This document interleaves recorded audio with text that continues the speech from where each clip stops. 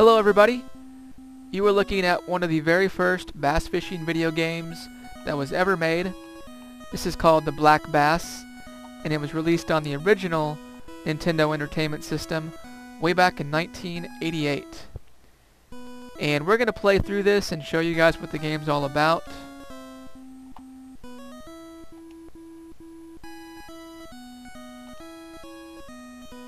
As you can see, the game is actually in tournament format. So there is a time limit, and you're competing with other anglers, and if you do well enough, you actually advance to other lakes in the game. So let's go ahead and dive right into this. This is the very first lake, Lake Amata. We're going to talk about the basics, but mostly also talk about the nostalgia involved with the game, because if you're my age, and you were into video games, and you were also just starting off with bass fishing, this game had a pretty big impact as far as developing that passion that I have for bass fishing today. So I thought it'd be fun to go back and play through it. So let's find a spot to fish. We'll try this cove right here. Alright, so like I mentioned, the object of the game is to catch as many bass as you can, so that you can progress to other lakes in the game. So we'll see if we can attract the fish here. And there we go. Hopefully it's a bass, because there are other species of fish in the game. There we go, and it is a bass. Now it becomes pretty straightforward from here. You're just trying to get it back to the boat. A few things to note though. If you see the picture in the bottom left of the fish, you'll notice it seems to be deteriorating. And when you see fish bones, that basically means that the fish is tired out. And at that point it becomes very easy to reel the fish in. Now also, the fish do jump. They can jump and snap your line. They can jump and throw the hook. Also, if you hear a beeping noise, like that, that's an indication that the line is about to snap. So when that happens, you have to back off a little. Now at this point it's pretty easy to reel in fish, but as you progress to other lakes and bigger bass, it actually becomes quite challenging. Almost there. There we go, into the net. See how much it weighs. 3.5 pounds, that's pretty good.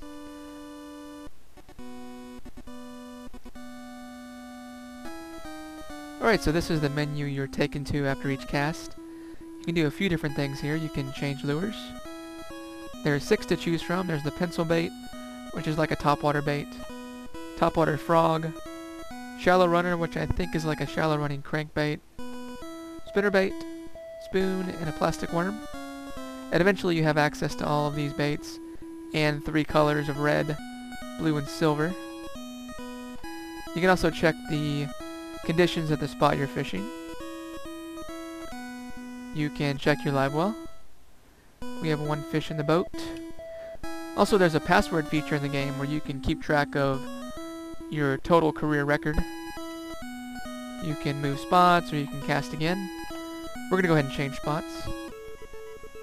Which, by the way, this is a very cool feature of the game, the fact that you can actually move the boat around. Prior to this, there really wasn't a game where you could do things like move the boat or change lures. So in that regard, for this time period, the game is actually a pretty faithful bass fishing simulation. Let's go ahead and try this spot here. It's usually pretty good.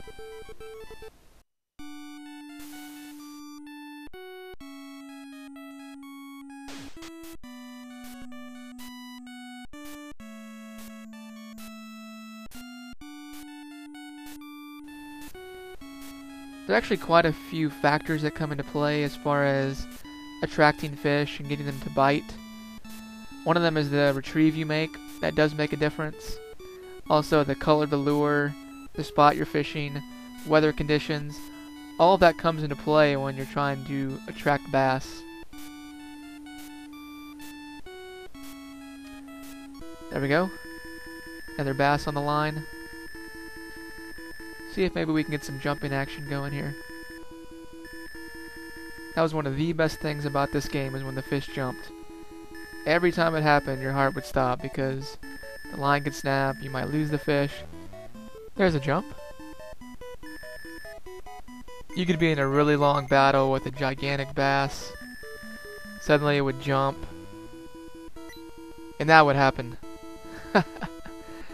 Snap the line and be all over.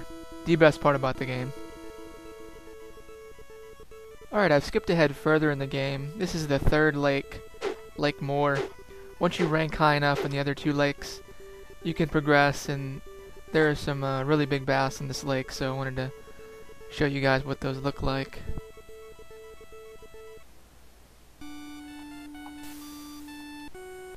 The game gets pretty hard at this point.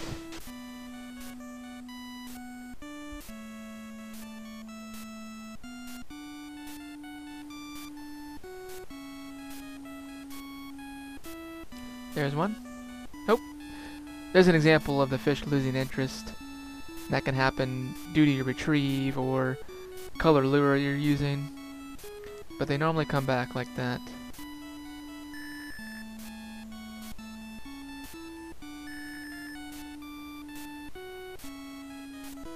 There we go, fish on. This is a really big one. These fights can become pretty long. So while I'm doing this, I'm going to mention something else about this game that's really cool. Probably the one thing this game is known for is there's actually a classification of bass even bigger than this one. And what's cool about that is for many, many years, I know for me and anybody that played this game, always considered that fish to be uncatchable.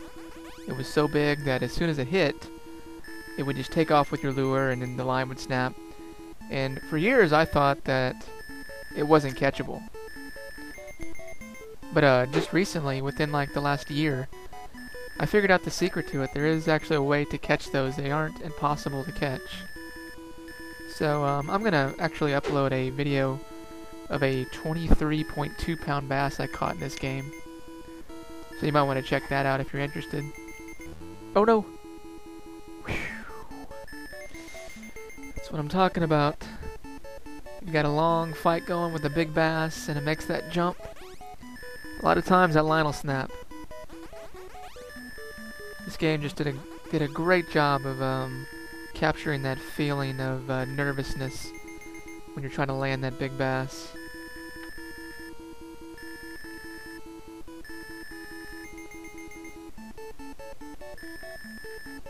Almost there.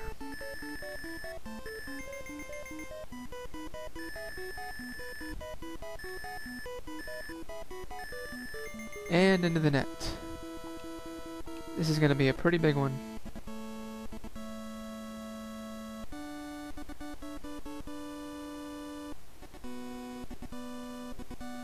Double digit. 12.5 pounds. Pretty big. Alright, we're going to go ahead and stop there. Hopefully you guys enjoyed this. I know it's something a little bit different than what we normally do. But if you enjoyed this and you enjoy some of the other HatCam videos, please subscribe. And as always, thanks for watching.